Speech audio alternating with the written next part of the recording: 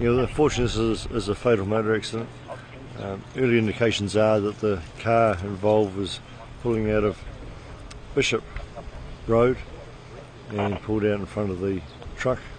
The truck attempted to stop, but was too close to stop, and a collision occurred. The motorcycle coming down Egmont Street towards the main road was very close to being involved, and he actually laid his bike down the road and skidded along the road to avoid the crash. The truck is jackknifed, which is quite common for a unloaded truck, and the car is being pushed off the side of the road. He's a male in his 60s, we think. We don't have a confirmed ID yet, and we haven't formed next of kin yet. Early indications are he's probably an overseas person who's working here in New Zealand. And the driver of the truck, can you tell us about them? He's very upset.